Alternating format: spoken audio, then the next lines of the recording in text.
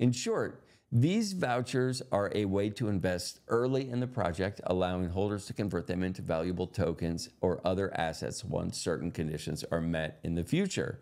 Hence, the arbitrage opportunity. This has the ability to catch on in the future. If these tokens do get listed on major exchanges, does the viability for this ecosystem to thrive and continue exist? And yes, it's a well thought out game. It's on Telegram. It's accessible to absolutely everybody instantly around the world.